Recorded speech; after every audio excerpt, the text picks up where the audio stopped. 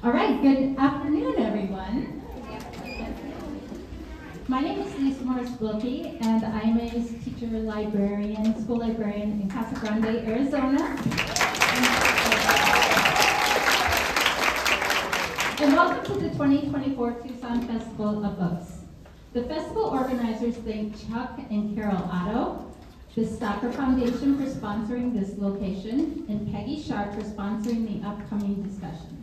The panel will end in 1 hour, and we will have 15 to 20 minutes for a Q&A near the end of the session, so please hold your questions until then. And after this session, please make sure to stop by the book sales area and author signing, and Kate will be there to sign your books. The book sales support the festival and the local literacy programs. You can also help keep this event free and open by becoming a friend of the festival or a sponsor of the festival. And as we begin, please silence your phones. And so joining us today is Kate DiCamillo for Every Good Story is a Love Story, a conversation. So please welcome Kate.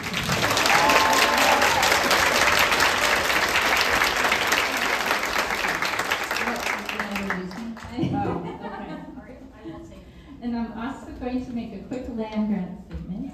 We respectfully acknowledge that the University of Arizona is on the land and territories of indigenous peoples, with Tucson being home to the O'odham and the Yaqui peoples.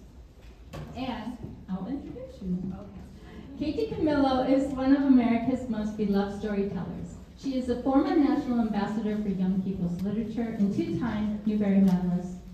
Her books include, but not limited to, The Tale of Despero, Because of Winn-Dixie, and The Miraculous Journey of Edward Tooman. Born in Philadelphia, she grew up in Florida and now lives in Minneapolis. And her new book is Ferris. Okay, now I'm interviewing.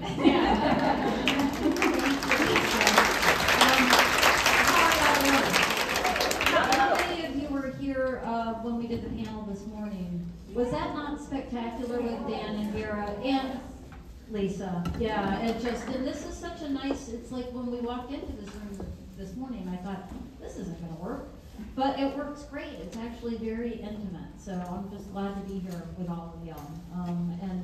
Lisa has a ton of questions that she's going to ask me, and I'm going to dodge and faint, and yeah, that kind of thing. So okay. Pull you out from under the table. Right. Yeah.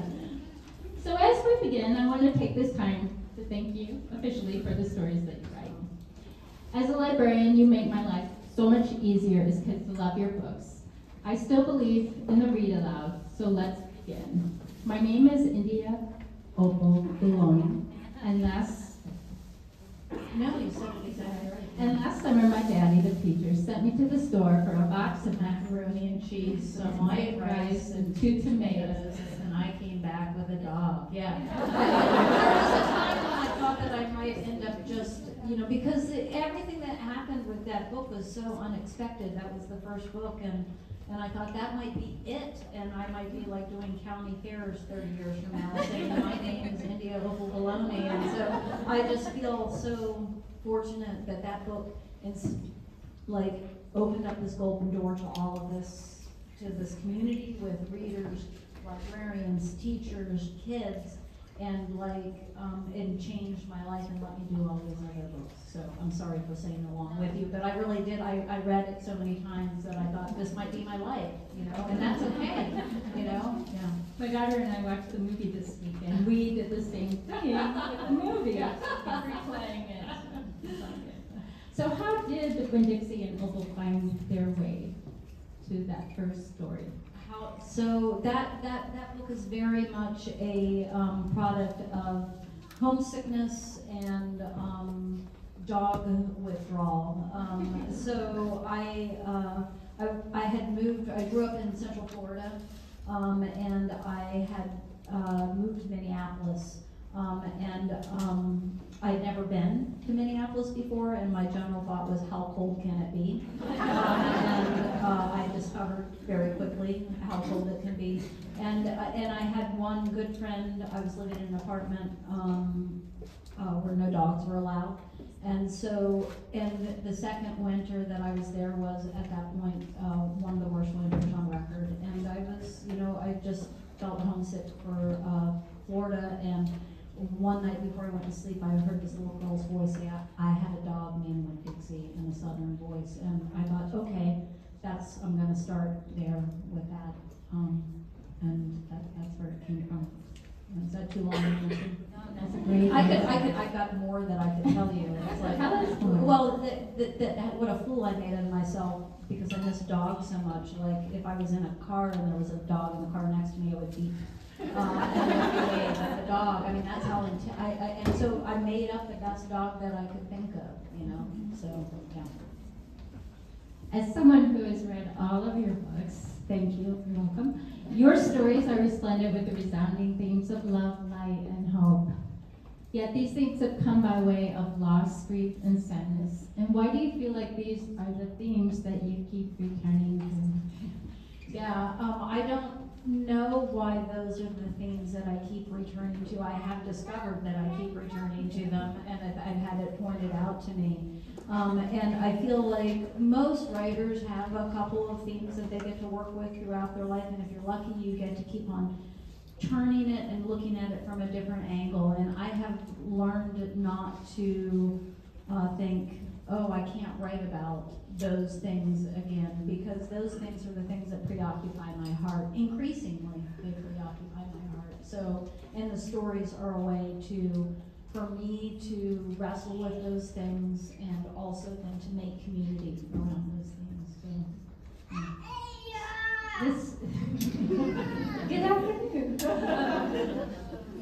So I was thinking this morning, that moment, before the sun, comes up and you're kind of still half asleep, just about the whole world, and how do you make that fit with what's going on in the world without going, I'm just not going to do anything about this, but you don't make that decision. How do you move forward and continue to write these amazing stories to give us all hope? Yeah, what a big question, Lisa. I know, because I didn't see you look down and read it, and it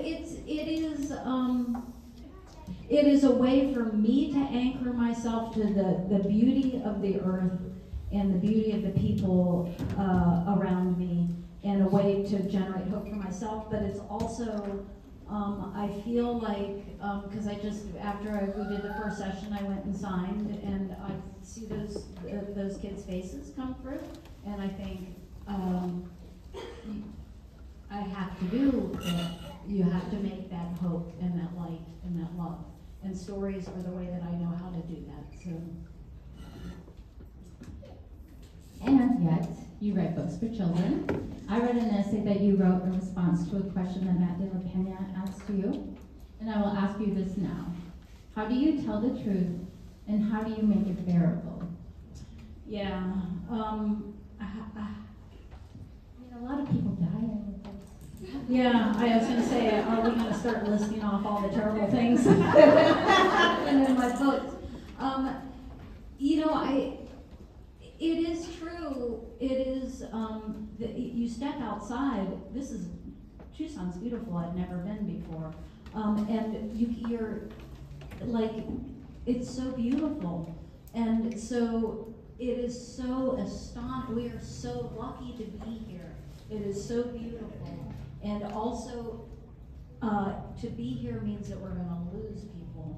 And to love means that comes guaranteed with loss. So I feel like every good story has to tell the truth about that, which is that it's painful to be here and it is beautiful to be here, and that's what a story needs to do is celebrate those two things. Do you not think so? I totally. Okay, all right. I thought maybe we were mounting a counter argument. Yeah, no, that's not bad. Yeah. Not bad. Yeah. But your newest book is a little bit different, Ferris, in that you have surrounded the main character, which, by the way, already has multiple star reviews, with abundant love and stability at the beginning of the story. Please talk about Ferris, and why now, and why this story. Yeah, this is difficult, And also, I just want to say that, like, being up here with somebody, it's like I want to look at all of y'all, but I don't want to ignore Lisa either. So I'm just going to look around like this, you know, which doesn't make me seem very trustworthy. It's like, so my father left the family when I was relatively young. My father passed away in 2019. And we were estranged, and I haven't talked about any of that when he was in the world, but now that he's gone, and he himself had a horrible childhood, and he was a difficult person and a difficult father for me. He died in 2019, and on the last day of 2019, on his birthday, my best friend had her first grandchild was born. And so I'm walking through the world on the first day of 2020 looking at the pictures of this child with her, both parents, both sets of grandparents, everybody's face is lit up, right? And I think, look at this child. She has just been loved from the minute that she arrived. And I thought, what if I wrote a book about a kid that just was loved from the minute that she arrived? And that's where Ferris started. And it was only after I was finished and like it was that I started to see that I would not have been able to do that. I would not have been able, you know, it was the first complete family that I put in a book. I wouldn't have been able to do it without writing all the other books, without finding the community and the connection and the love through all the other books that I've written. So, does that make sense? It does. Yeah, sorry for tearing up, sorry. Yeah. It's very satisfying, beautiful, beautiful story. Her name is Rainey, that little girl, Rainey, yeah, so.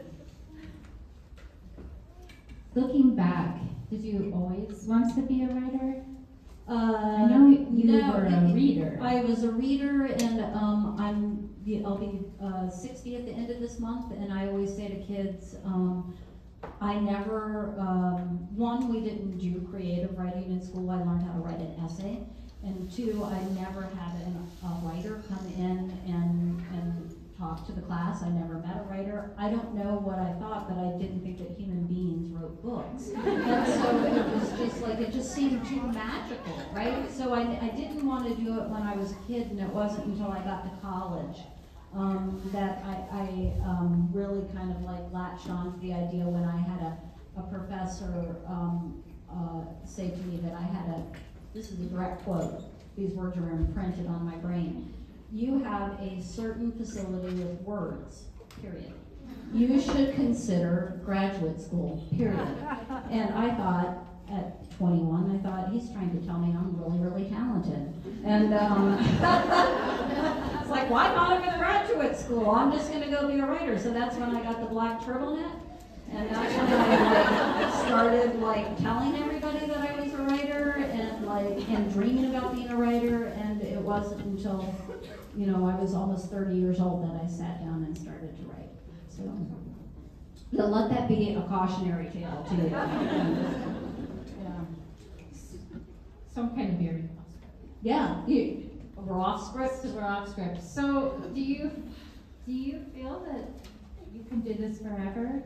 And these amazing stories. It's so funny. Is it because I'm old now that people are asking me that? Question before. It's just like the subtext seems like, how much longer are you gonna?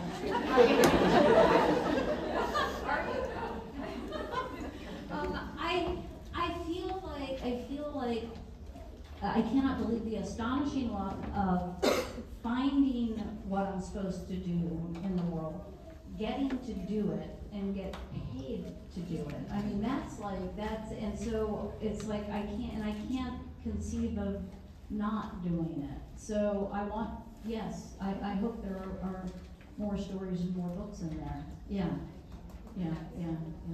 But because your stories are all so different, Except for the Except for preoccupations with, home.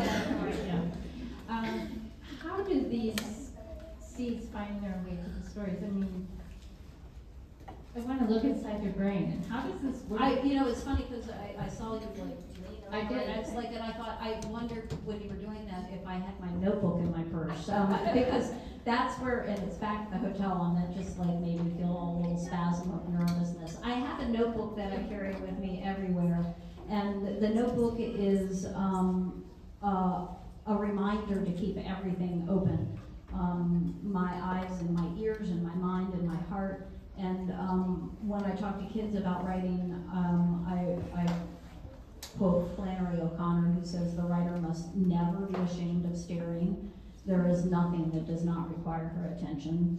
And so I'm an eavesdropper, and I want to do it without my mouth hanging open. I'm much better. I used to be like this, but I'm always listening. I'm always paying attention. I always have that notebook. And I also pay attention to what goes on in my head. So if a name pops into my head, it goes into the back of the notebook.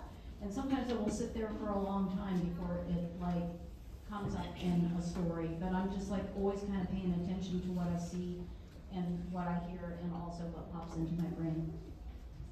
So about your names, I was going to ask about that next. Yeah. Okay. Where did you come up with these fantastic names? And has there ever been a situation with your publishing, with your editor, where they didn't know? But this is funny. Yeah. So I'll do that in a second. But I'll say that I've been asked the name question from the very beginning, and I grew up in a small town in Central Florida.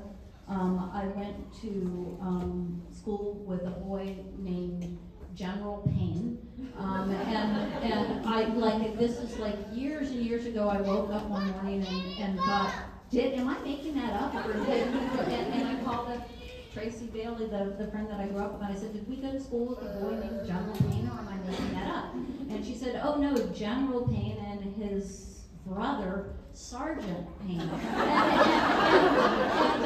And so I offer that as a thing of like, that I got that at a young age.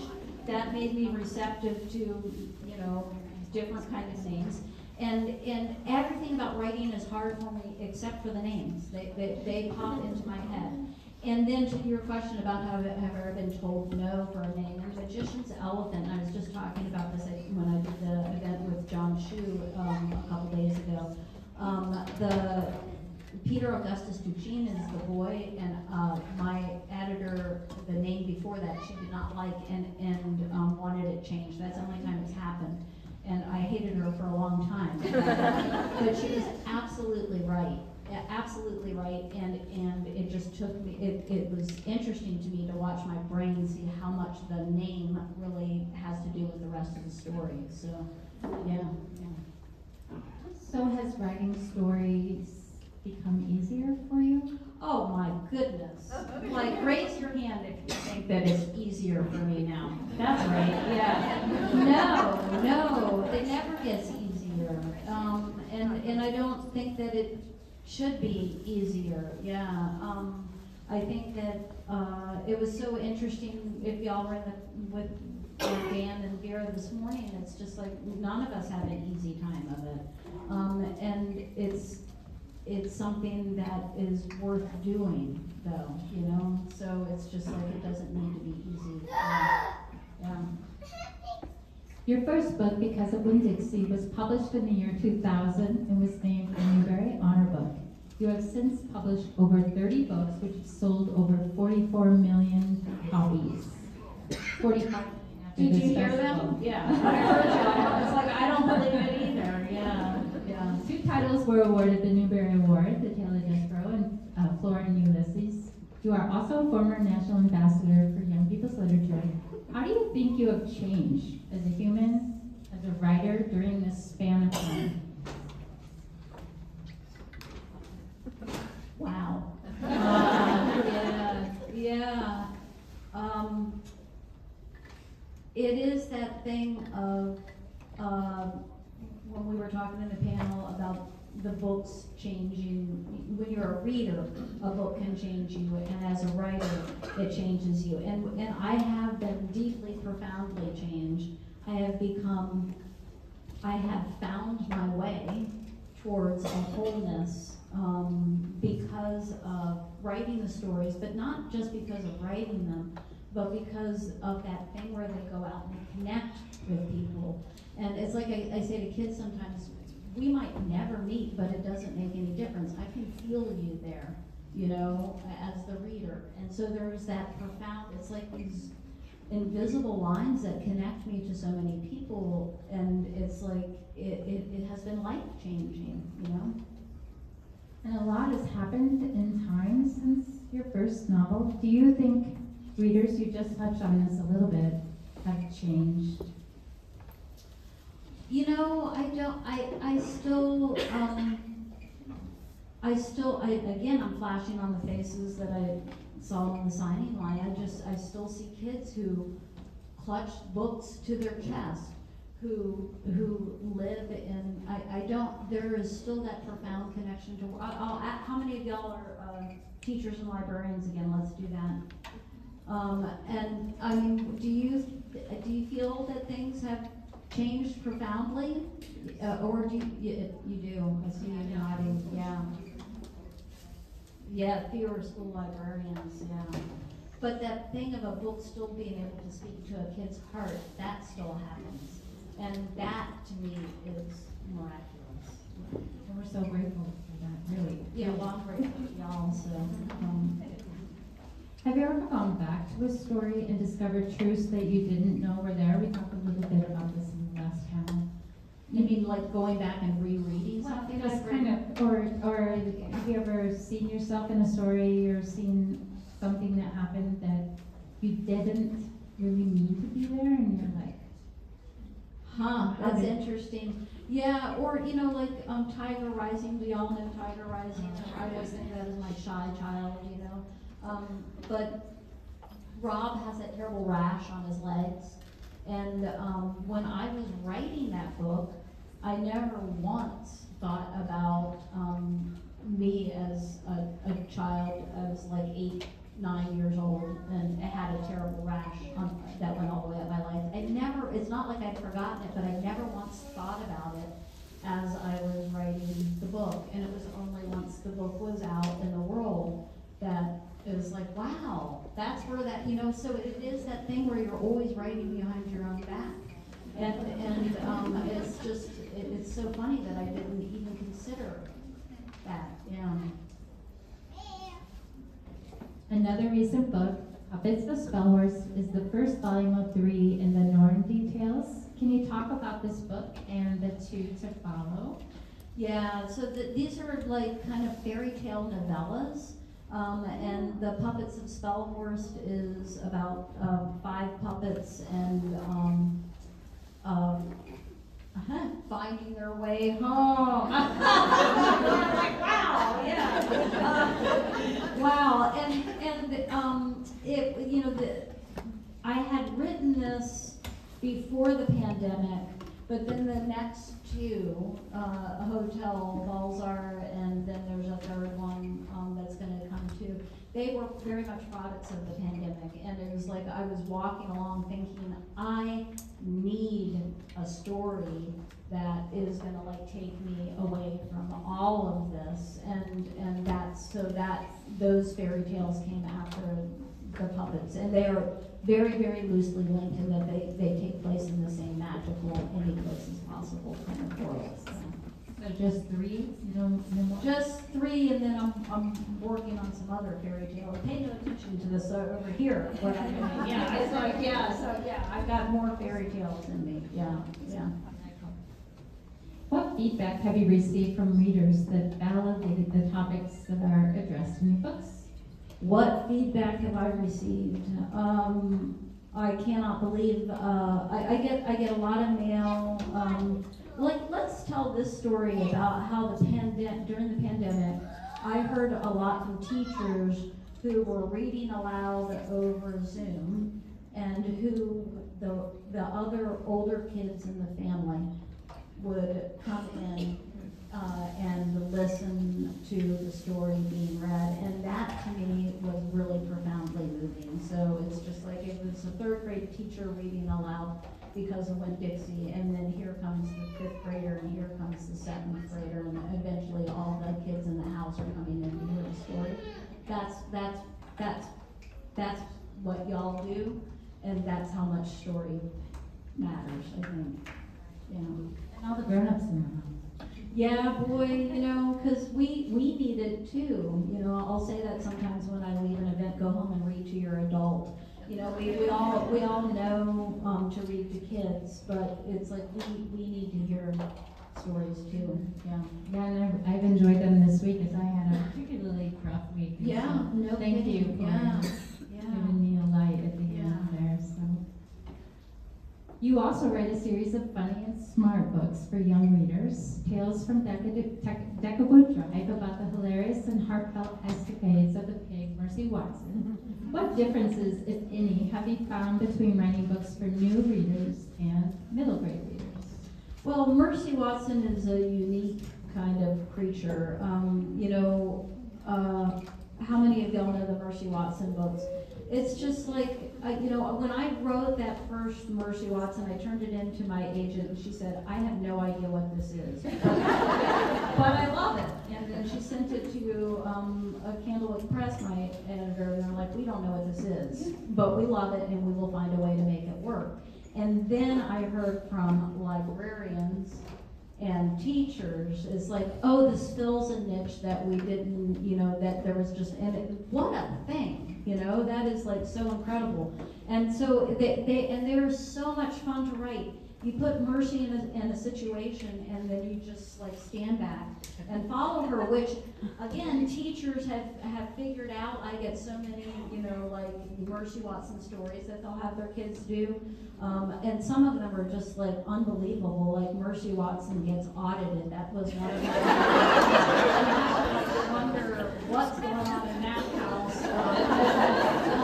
And you know, Mercy Watson meets Moby Dick. I mean, they do all kinds of things because they figured out the same thing that I figured out. You have this character, you just put her in a situation, and then you stand back and watch it all happen. The other thing I love about Mercy Watson is that when you write books for kids, people always, they always say, what lesson did you mean to impart here? And it's, I don't know if adult writers get that or not, but Mercy Watson is the answer, nothing.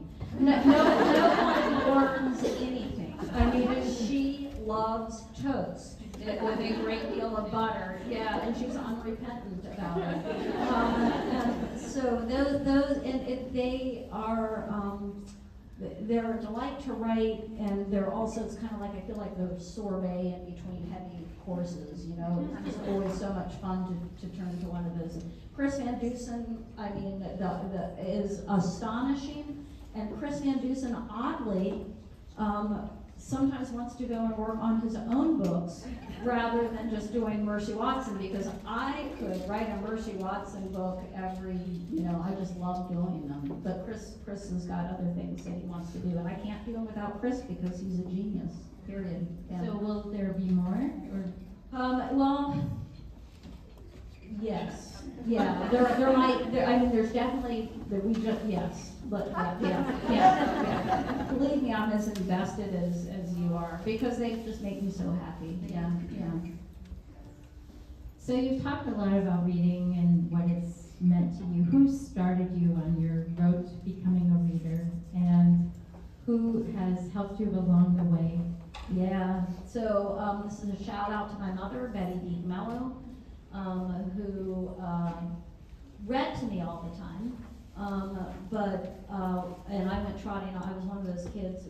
So when I was growing up, you didn't learn to read until first grade, and I went in expecting to learn to read that day, and I was, you know, like so utterly just devastated that you didn't learn in a day, and then I.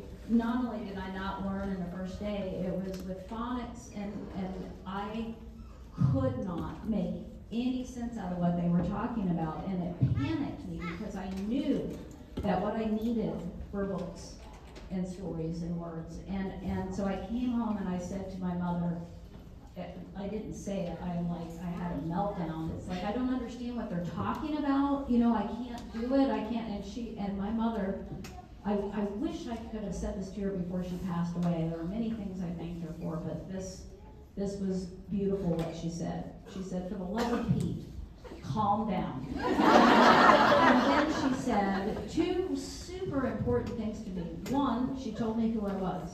She said, you're smart, and then number two, we'll figure a way around it. Because that was a thing of like, my brain was working differently, and it was just like, so, and she made me flashcards.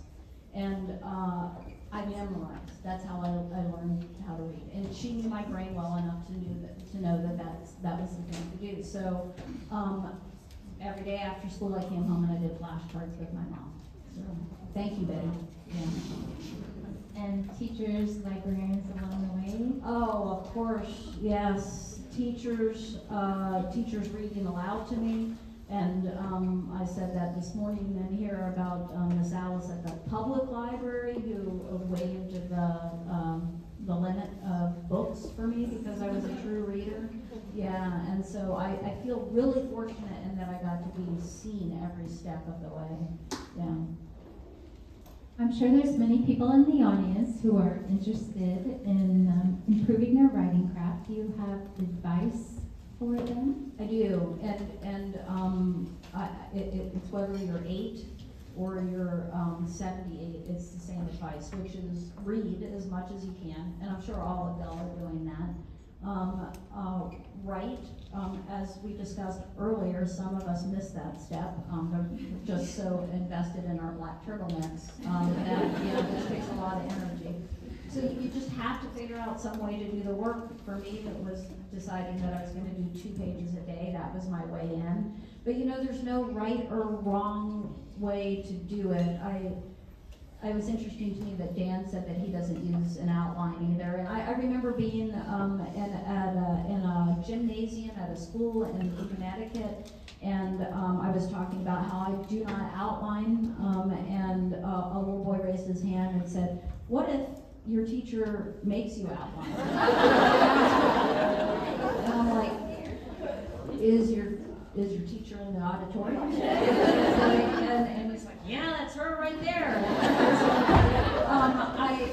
I had to turn to her and say, if I was the kid in your classroom and you told me that was the only way to write a story, I would not be able to do it. So all of which is to say, there is no right or wrong way other than if you feel like you're supposed to be doing it and you're not doing it. That's the only thing that's wrong. It is very much an individual journey. So you read, you write, and you have to rewrite because there's a great book called Art and Fear. Does anybody know that book? And it talks about how there's one genius born every century, one Mozart who hears the music and puts it down, and then they say, guess what? That's not you. And so if you want to make any kind of art, it's not going to come out right the first time. So you have to be willing to rewrite and keep a notebook. And you know, everybody was always saying to me I should go to law school. Don't go to law school. You get pushed that way if you have a urban facility. Yeah. So we get a picture of you here promoting your book, and it feels very much like this is the real Kate. Oh yeah, this is me. It's a big mess. What is your life like back in Minnesota? Do you have a street? Unlike DiCamillo Drive, yeah, I do. And I, you know, I love to eat, and I don't know how to cook, and I'm not going to learn now. But I have found a lot of people who are really good cooks, and they all live within like a couple blocks radius of me. And I like to tear things out of the New York Times that look really good, and then drop them in the mailboxes. So that takes up a lot of time. And you know, it is. My life is like that. I am lucky enough to be surrounded by friends. I have a dog that I walk, wait for it, 8 miles a day. Everybody's like, oh no, poor Ramona, she's fine. And so I just wear her out. And I write, I try to find the beauty in the world, so that's it, yeah. That's like a pretty good existence. Yeah. So going back to Ferris, there's so many amazing characters. Do you have a favorite one? I mean, do you have a favorite one? Sister who, The Pinky? yes, Pinky. Pinky is what my mother would have called a piece of work. She's the younger sister who is intent on becoming an outlaw. That's her goal,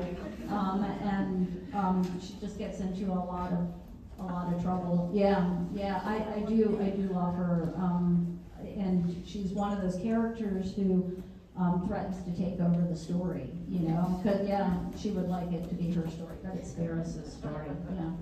Ferris takes it back, I think. Yeah, for sure. Yeah, it's a struggle, But, Pinky makes me laugh. Yeah, it feels so good to laugh, yeah. We talked earlier this morning about books that you could recommend to the audience. Not everybody was in our session, so do you have any books that you would like to recommend? Yeah, here we go. Yeah, it's like, and it's just like an absolutely blank, this happens to me every time. It's a blank slate. It's just like a book. You want me to recommend a book? It's just like, I don't know what that is. I have a little book, I'm gonna send it to you, and it says what I'm reading, and it's really small, and you can put it in your purse. So you can That's order good, one. and then I could take it out, because like Dan had his written down on his phone, yeah. And there have been so many good things that I've, this is a book on writing. How many of y'all are interested in writing? It comes out in April, and it's called, I love the title so much, and it's a really good book called Truth is the Arrow, Mercy is the Bow.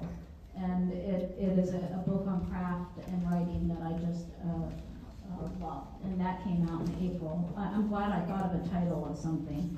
It's just like, yay me. And, when we were talking, when I met Vera before we came over here, who wrote The Night Diary, that book is, if y'all haven't read that book, I said to her, I put it into so many adult hands too, because it makes you understand something that we really don't know anything about, which is partition. And it was just like and it is so beautifully done. And it was interesting to hear her talk about it being a multi-generational thing, and that she wrote it with that in mind. That, that people, and that's, just a gorgeous, perfect book, so.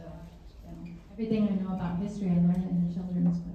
Right? No, right. I remember being in listening to a librarian book talk, a nonfiction book about undersea creatures, and then she talked about whales and how whales and their flippers have fully articulated hands. It is like it's the same as our hand on a large scale inside their flipper, and that is in a children's book and it's just like, yes, everything we need is here, with the children's books, Are there any stories I haven't asked about, or anything in general that you would like to tell us? It has been wide ranging. I think I look a little nervous. No. I would love it if y'all want to ask questions so we can kind of like have a group conversation. That's, all right.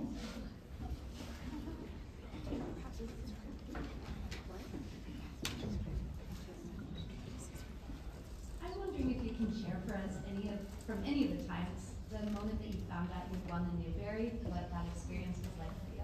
Oh yeah, it's another thing I can never do without crying, but here we go. So,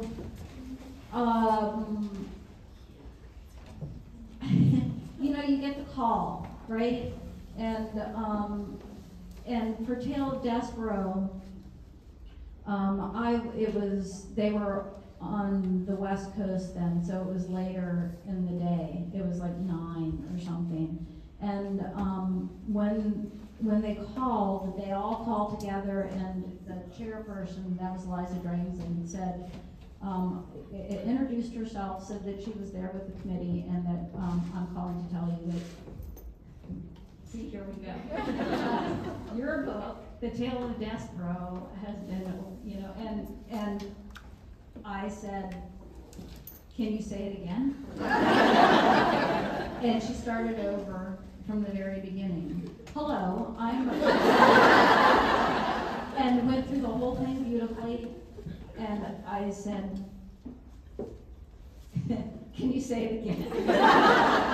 And again, she gave it with everything from beginning to end, because it is so unbelievable, because this is the thing. You say Newberry to me, and what I think, I have that flashbulb memory of me standing in the Cooper Memorial Public Library. There was the spin rack of the Dell Yearling Newberries, and I was in there in my bare feet because it was Florida, and that's the way it rolled then. And spinning that rack of Dell, I knew to look for that metal on a book, you know, 8-year-old me did. And so to think that it's on something that I wrote is just, and then when I was Mr. Shu, the librarian, when we did this event in St. Paul a couple days ago, and Mr. Shu was on my second Newberry committee, and so he and I told the story of them calling. They called at 5:30 in the morning, said it, and I was sobbing, and I kept on saying, but it's a book about a squirrel. And so yeah, and so that's what it's like. I keep the Newberries because people will ask that question in my desk in the second drawer on the left, all the way at the back. And every once in a while, I will slowly open the drawer, and like lean forward and look at them to make sure they're in there, and then I'll close it. Yeah, it's so amazing to me. You can probably shout out. I think so. Yeah. I think I can. So you talked about your own experience as an author, but I want to know, I'm a little curious why or how you encouraged Ann Patchett. She dedicates Tom Lake to you. How I encourage Ann Patchett. Yeah. She dedicated the book to you. Ann, the funny thing about Ann is that do y'all know Ann Patchett, the writer? So when Ann says something, everybody listens. And so Ann, I had gone to the store a couple times, her store in Parnassus in Nashville, and the people who worked there were like, oh, Kate's a big fan of yours, and so they would roll her out and push her in front of me, and I would say hi, and she would say hi, and then that was it. And then Ann was sick one day, and she read The Miraculous Journey of Edward T. Lane. She hadn't read anything that I'd written, and she read that, and then she read everything that I wrote in one great long sickness, right? It was just like she read everything all at once. And then she wrote me an email that said, I've been a jerk. I should have read you, and this is like and thank you for these books. And then she went and wrote a thing during the pandemic about these are the books to read now because they're short enough and no one could concentrate and all of that. And like, so it's not what I've done for Ann, it's what Ann has done for me, because when Ann says read it, everybody's like, okay, Ann. And so, and in the course of all that, we became very good friends, and she's one of my first readers, and I read for her, and we usually check in with each other first thing in the morning, and I'll say I'm going down the rabbit hole. And when she was working on Tom Lake, she would say I'm going out to the cherry orchard. And so then at the end of the day, I would send an email saying, you know, come on out from the orchard. I'm holding up the light. So that's why she said for Kate, who held the lantern high. Yeah. Thank you. Yeah. So yes. This is the most important question you'll get all day. What kind of dog is Ramona? It is. Ramona seconds that. Yes. Yeah. And then is she named after Ramona Quigley? Okay. Like Ramona is like the quintessence of Ramona Quimby. I mean, she is in all ways. So yes, of course she's named after Ramona the pest. And she is a smaller golden doodle, so she's about 35 pounds, and she is a real handful. Yeah, yeah. She appreciates you asking that. Yes. So I'm assuming everyone here knows that you've done a couple film adaptations as well. Do you have like a favorite adaptation or like one that you really don't like? So everybody heard the question. It's about the films and do I have a favorite, and is there one I really don't like? Let's just say this. One, the thing about getting a movie made is you have one way to control it. When they say, we would like to make a movie, you can say yes, or you can say no. And then that's it, And so, and depending on who's making the film, sometimes they want you involved, sometimes they don't. And so I think of the books as my kids, and I feel like it's like they have to go out into the world, right? So I always say yes, because it is a wonderful thing how movies will bring people to books. And so I just kind of like let them go and hope for the best. And I have been mostly very pleased, and I feel fortunate every time it happens. There are the movies, and then there's also, this is something that is kind of like not a movie, but is deeply pleasing to me, that Miraculous Journey of Edward Tulane has been turned into a play that a lot of community theaters will do, but it has also become like a one-act play. And so that schools' competitions will put it on as a one-act play, and that is so amazing to me to watch it be condensed down into that. And it shows me how the story has nothing to do with me and everything to do with it being retold in different ways. Does that make sense? Yeah. Okay. Yeah. So for the purpose of Spellforce, like you said, fairy tale series, and now you're working on more fairy tales. What is it about fairy tales that you're so drawn to right now? Yeah, I know, it's a good question. So the question is, why am I, so I've got this trilogy of fairy tales, and I'm working on fairy tales. Why am I so drawn to it? And it's a question that I've kind of like considered in the peripheral for myself. I don't ask myself a lot of questions because I don't, but I think it is that timelessness and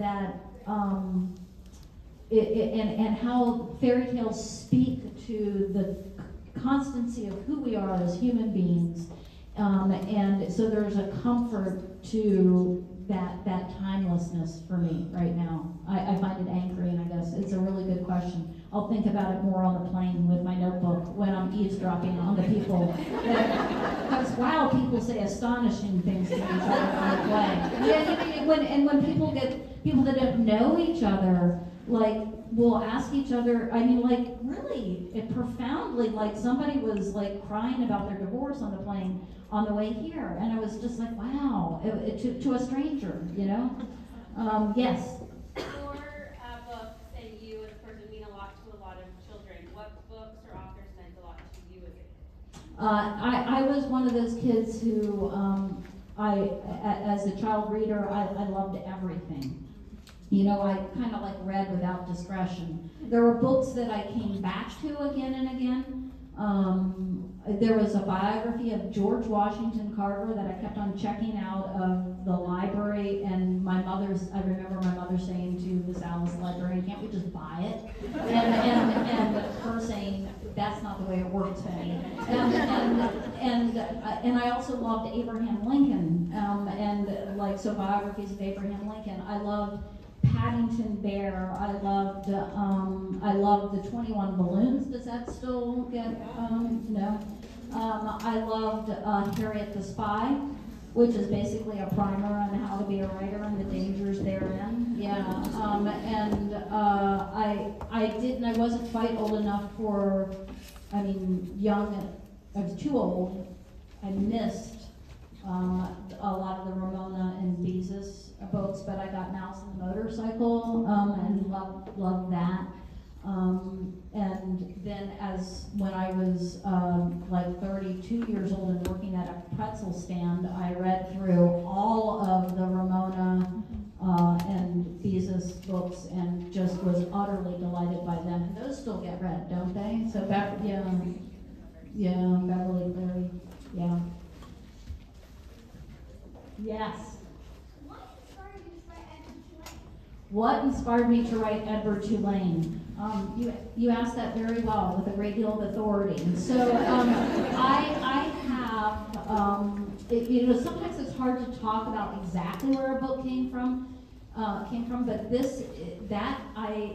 I will tell you that I received as a gift a rabbit doll who is like, comes up to about here on me, and he's dressed in this very elegant outfit. And when the friend gave him to me, I said, "What's his name?" And she said, "Edward." And I said, "Thank you very much." And I took this rabbit doll home and I put him on the couch in my living room. And then every time I walked into the living room, I screamed a little scream. It was really a creepy looking rabbit. And I thought, wow, I wonder if I'm going to be able to like sleep with him in the house. You know, it's just like, he just was kind of weirding me out. And then like the third night of the rabbit being in the house, I had a dream about him where he was underwater, face down on the ocean floor, with no clothing on.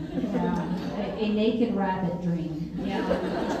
I think all writers have them, and I'm just the only one who's willing to talk about them in public. And I thought that would be a great picture book, is what I thought. So I started with that image, and then I sat down to write, and this is the only time it's ever happened. I mean, usually I do like 5 or 6 drafts before anybody reads it. That book told itself. And I knew it was a gift as it was happening, so I just, it just all unspooled. So that's where it started. And I still have that rabbit doll, yeah, and he's in my office, and he stares at me as I write. And sometimes I pat him on the ears and say, "You have been a very productive rabbit." So, good gift. I didn't know it at the time. Yeah. All the way in the back there. Eugenia and Baby. Touched me personally because I'm Baby and my sister is Eugenia. Yeah. Tell me, how did you make them? I don't know where Eugenia and Baby came from. I will tell you that I had, I don't know how many of those stories under my belt by the time I moved into a house where I was introduced to the lady next door who told me her name was Eugenia. And it was a terrifying moment for me because I thought she was going to think, so I don't know where they came from. What is always amazing to me about those sisters is that Baby Lincoln is beloved, but who the kids really, really love is Eugenia Lincoln. And I don't know why. It's like I was over at a friend's house the other day, and the neighbors next door, the 3-year-old, peeked over the fence and said, "I love Eugenia Lincoln. She's grumpy." Yeah, she is. Yeah, and it's just so much fun to do them. They're so very much themselves. It's the same as Mercy in that way, that I just always know what they're gonna do. So yeah, thank you for loving them. Yeah. Yes. Yep, you. In Tale of Despero, I read it with my kids, 4th and 5th graders, and they asked me, hello, what are my kids? They asked me if you intended the historical references, because they think, this was 10 and 11-year-olds, they think all the adults in the world should read it, so they could see how ridiculous the Mouse Council with their hoods on were, and that you really can love somebody who's not like you. Oh. So they asked if you intended that. Yeah. So should we just cry together? Yeah.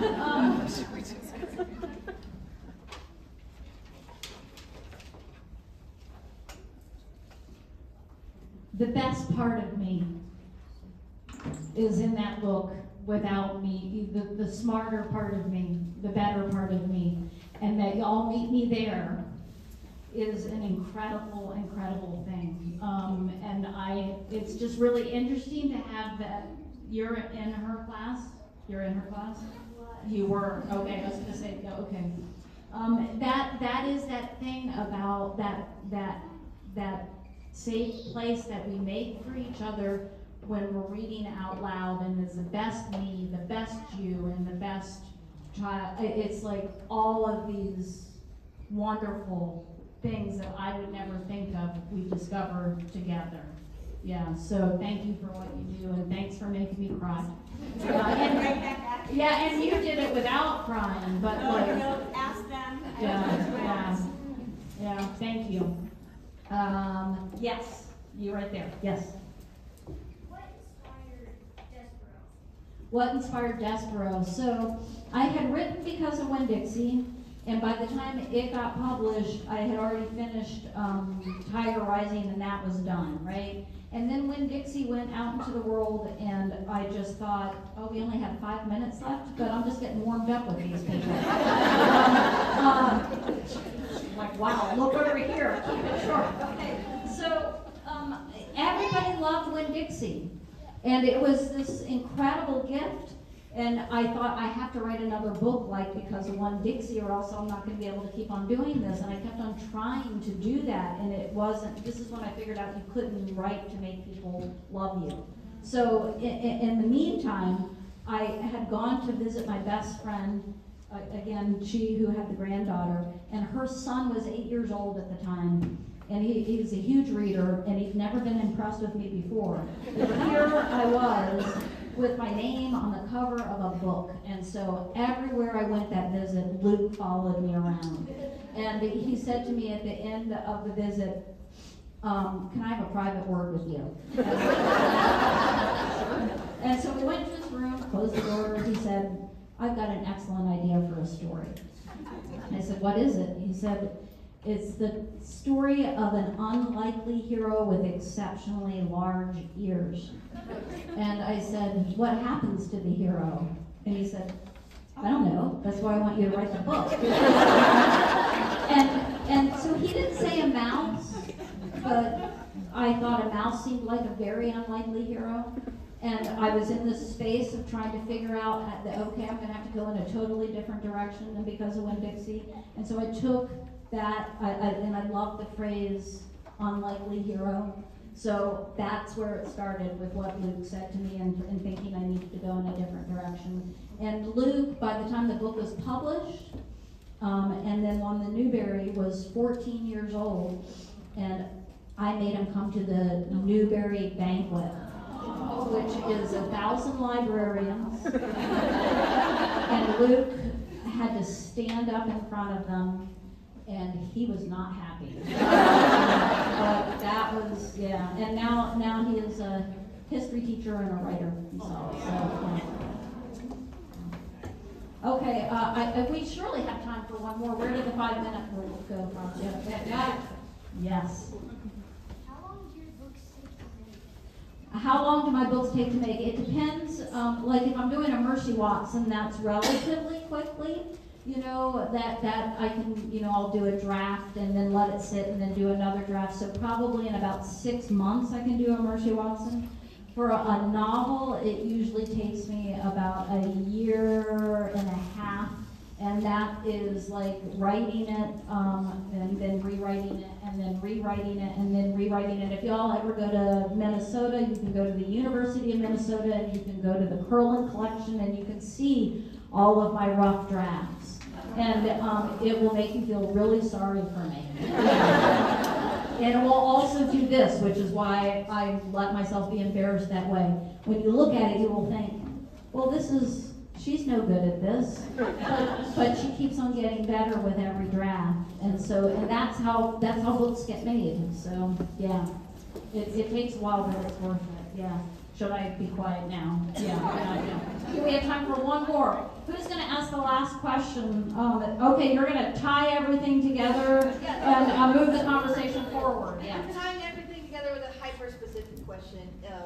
One of my favorite moments in Winn-Dixie is the Franny Black story of the bear wandering into the library, and I must know, is this grounded in any sort of fact, or did it just come out of your brain? The moment, and because of Winn-Dixie, when the bear comes into Miss Franny Block's library and runs off with a book. So was this based on any particular thing, or did it just come from my brain? This very strange brain. Again, Tracy Bailey, who I grew up with, who was one of my first readers, on that rough draft, she wrote, "This was a good day" at the writing workshop here. You know, and it's just like, I don't know where it came from, but it was awfully fun to do it. Yeah. Okay, so I am going to finish with Ann Patchett's words, just not the whole. Okay. Is that okay? Yeah. Okay. Anne would be pleased, yeah. And so I started to read more of Kate's books until in the end I had read every single one of them. There are a lot, but most have pictures. It was one of the most satisfying literary adventures of my life. It was incredibly calming, which is why I mention it now. There's something about being able to read an entire book in one sitting that's emotionally very satisfying. Not only are the books beautifully written, the stories have gorgeous arcs. They twist in ways you'd never see coming and do not shy away from despair or joy or strangeness. They are each one extraordinary. So maybe you don't have children, or they're not small or not in the house. It doesn't matter. Read them anyway. Maybe you do have children and you can read these books together as a family. My point is this: don't miss out. Do not make the mistake I nearly made and failed to read them because you are under the misconception that they are not for you. They are for you. DiCamillo.